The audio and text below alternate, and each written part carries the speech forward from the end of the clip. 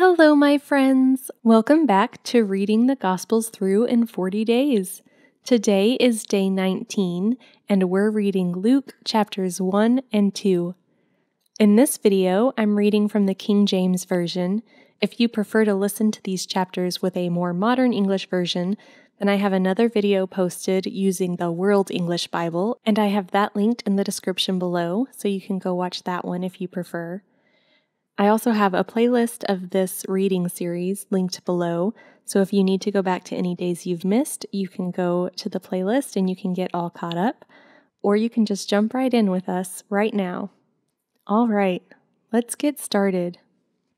For as much as many have taken in hand to set forth in order a declaration of those things which are most surely believed among us, even as they delivered them unto us, which from the beginning were eyewitnesses and ministers of the word, it seemed good to me also, having had perfect understanding of all things from the very first, to write unto thee in order, most excellent Theophilus, that thou mightest know the certainty of those things wherein thou hast been instructed. There were in the days of Herod, the king of Judea, a certain priest named Zacharias, of the course of Abiah, and his wife was of the daughters of Aaron, and her name was Elizabeth. And they were both righteous before God, walking in all the commandments and ordinances of the Lord, blameless. And they had no child, because that Elizabeth was barren, and they both were now well stricken in years. And it came to pass that while he executed the priest's office before God in the order of his course, according to the custom of the priest's office, his lot was to burn incense when he went into the temple of the Lord. And the whole multitude of the people were praying without at the time of incense.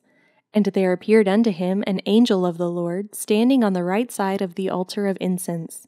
And when Zacharias saw him, he was troubled, and fear fell upon him.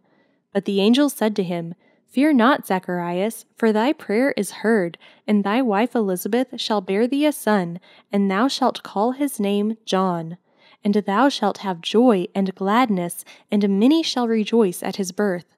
For he shall be great in the sight of the Lord, and shall drink neither wine nor strong drink, and he shall be filled with the Holy Ghost even from his mother's womb. And many of the children of Israel shall he turn to the Lord their God. And he shall go before him in the spirit and power of Elias, to turn the hearts of the fathers to the children, and the disobedient to the wisdom of the just, to make ready a people prepared for the Lord. And Zacharias said unto the angel, Whereby shall I know this? For I am an old man, and my wife well stricken in years. And the angel answering said unto him, I am Gabriel, that stand in the presence of God, and am sent to speak unto thee, and to shew thee these glad tidings. And behold, thou shalt be dumb, and not able to speak, until the day that these things shall be performed, because thou believest not my words, which shall be fulfilled in their season. And the people waited for Zacharias, and marveled that he tarried so long in the temple. And when he came out, he could not speak unto them, and they perceived that he had seen a vision in the temple, for he beckoned unto them, and remained speechless. And it came to pass that as soon as the days of his ministration were accomplished, he departed to his own house. And after those days his wife Elizabeth conceived, and hid herself 5 months, saying, Thus hath the Lord dealt with me in the days wherein he looked on me, to take away my reproach among men.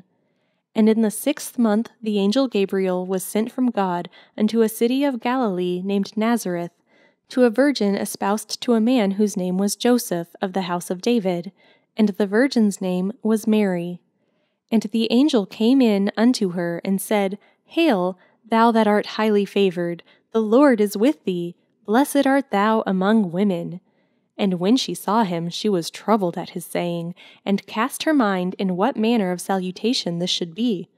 And the angel said unto her, Fear not, Mary, for thou hast found favor with God. And behold, thou shalt conceive in thy womb, and bring forth a son, and shalt call his name Jesus. He shall be great, and shall be called the Son of the Highest, and the Lord God shall give unto him the throne of his father David, and he shall reign over the house of Jacob forever, and of his kingdom there shall be no end. Then said Mary unto the angel, How shall this be, seeing I know not a man? And the angel answered and said unto her, The Holy Ghost shall come upon thee, and the power of the Highest shall overshadow thee. Therefore also that holy thing which shall be born of thee shall be called the Son of God. And behold, thy cousin Elizabeth, she hath also conceived a son in her old age, and this is the 6th month with her who was called barren. For with God nothing shall be impossible. And Mary said, Behold the handmaid of the Lord, be it unto me according to thy word. And the angel departed from her. And Mary arose in those days, and went into the hill country with haste, into a city of Judah, and entered into the house of Zacharias, and saluted Elizabeth. And it came to pass that when Elizabeth heard the salutation of Mary, the babe leaped in her womb, and Elizabeth was filled with the Holy Ghost. And she spake out with a loud voice, and said, Blessed art thou among women, and blessed is the fruit of thy womb. And whence is this to me, that the mother of my Lord should come to me? For lo, as soon as the voice of thy salutation sounded in mine ears, the babe leaped in my womb for joy.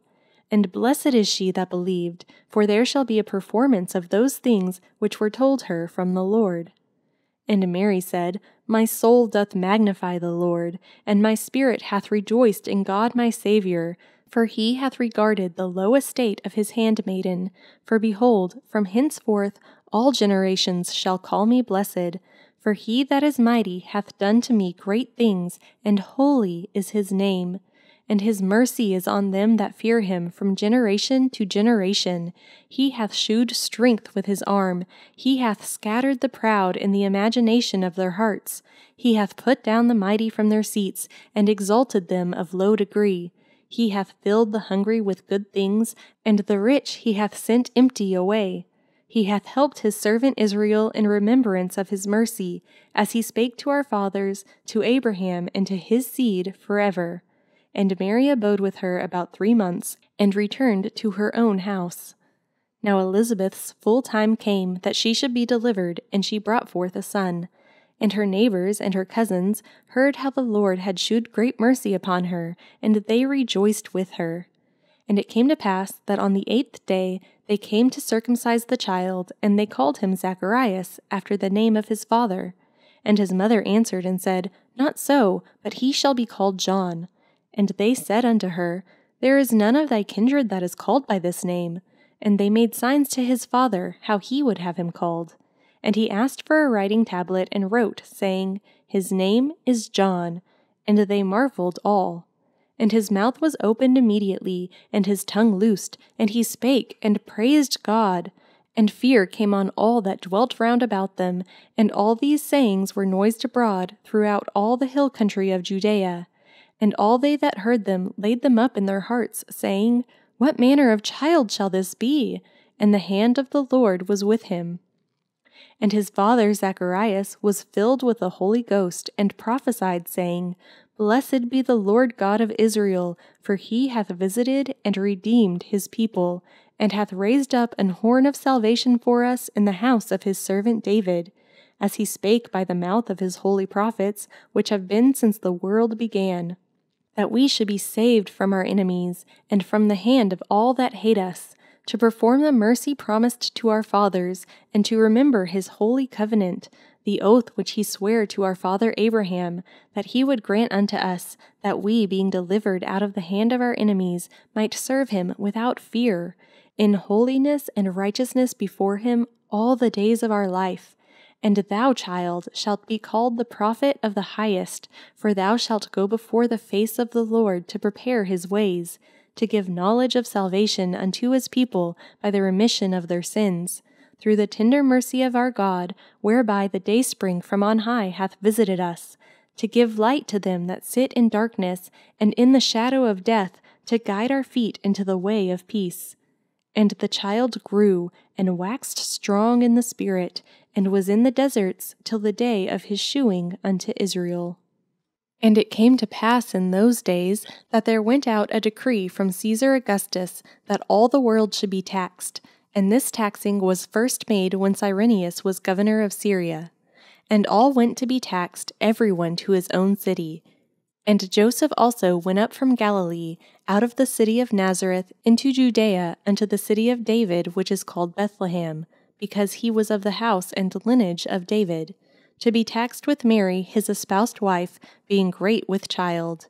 And so it was, that while they were there, the days were accomplished that she should be delivered.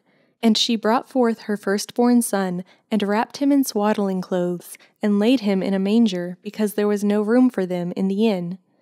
And there were in the same country shepherds abiding in the field, keeping watch over their flock by night. And lo, the angel of the Lord came upon them, and the glory of the Lord shone round about them, and they were sore afraid. And the angel said unto them, Fear not, for behold, I bring you good tidings of great joy, which shall be to all people. For unto you is born this day in the city of David a Saviour, which is Christ the Lord. And this shall be a sign unto you, ye shall find the babe wrapped in swaddling clothes, lying in a manger. And suddenly there was with the angel a multitude of the heavenly host, praising God, and saying, Glory to God in the highest, and on earth peace, good will toward men. And it came to pass, as the angels were gone away from them into heaven, the shepherds said to one another, Let us now go even unto Bethlehem, and see this thing which is come to pass, which the Lord hath made known unto us. And they came with haste, and found Mary and Joseph, and the babe lying in a manger. And when they had seen it, they made known abroad the saying which was told them concerning this child. And all they that heard it wondered at those things which were told them by the shepherds. But Mary kept all these things, and pondered them in her heart. And the shepherds returned, glorifying and praising God for all the things that they had heard and seen, as it was told unto them. And when 8 days were accomplished for the circumcising of the child, his name was called Jesus, which was so named of the angel before he was conceived in the womb. And when the days of her purification, according to the law of Moses, were accomplished, they brought him to Jerusalem to present him to the Lord. As it is written in the law of the Lord, Every male that openeth the womb shall be called holy to the Lord. And to offer a sacrifice, according to that which is said in the law of the Lord, a pair of turtle doves or 2 young pigeons. And behold, there was a man in Jerusalem whose name was Simeon, and the same man was just and devout, waiting for the consolation of Israel, and the Holy Ghost was upon him. And it was revealed unto him by the Holy Ghost that he should not see death before he had seen the Lord's Christ. And he came by the Spirit into the temple, and when the parents brought in the child Jesus to do for him after the custom of the law, then took he him up in his arms, and blessed God, and said, Lord, now lettest thou thy servant depart in peace, according to thy word. For mine eyes have seen thy salvation, which thou hast prepared before the face of all people, a light to lighten the Gentiles, and the glory of thy people Israel. And Joseph and his mother marveled at those things which were spoken of him. And Simeon blessed them, and said unto Mary his mother, Behold, this child is set for the fall and rising again of many in Israel, and for a sign which shall be spoken against. Yea, a sword shall pierce through thy own soul also, that the thoughts of many hearts may be revealed. And there was one Anna, a prophetess, the daughter of Phanuel, of the tribe of Aser. She was of a great age, and had lived with an husband 7 years from her virginity, and she was a widow of about 84 years, which departed not from the temple, but served God with fastings and prayers night and day. And she coming in that instant gave thanks likewise unto the Lord, and spake of him to all them that looked for redemption in Jerusalem. And when they had performed all things according to the law of the Lord, they returned into Galilee, to their own city Nazareth. And the child grew, and waxed strong in spirit, filled with wisdom, and the grace of God was upon him. Now his parents went to Jerusalem every year at the feast of the Passover. And when he was 12 years old, they went up to Jerusalem after the custom of the feast. And when they had fulfilled the days, as they returned, the child Jesus tarried behind in Jerusalem, and Joseph and his mother knew not of it. But they, supposing him to have been in the company, went a day's journey, and they sought him among their kinsfolk and acquaintance. And when they found him not, they returned back again to Jerusalem, seeking him.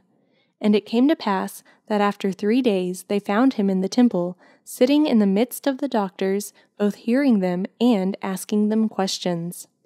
And all that heard him were astonished at his understanding and answers. And when they saw him, they were amazed. And his mother said unto him, Son, why hast thou thus dealt with us? Behold, thy father and I have sought thee sorrowing. And he said unto them, How is it that ye sought me? Wist ye not that I must be about my father's business? And they understood not the saying which he spake unto them. And he went down with them, and came to Nazareth, and was subject unto them. But his mother kept all these sayings in her heart. And Jesus increased in wisdom and stature, and in favor with God and man. Thank you again for joining me on this reading journey through the Gospels. Remember to subscribe and hit the notification bell so that you always know when new videos are posted. Also, I have merch available, and I have that linked in the description below, so you can check that out if you're interested. I look forward to seeing you all tomorrow for day 20. We're going to continue reading in Luke. Until then, have a wonderful and blessed day.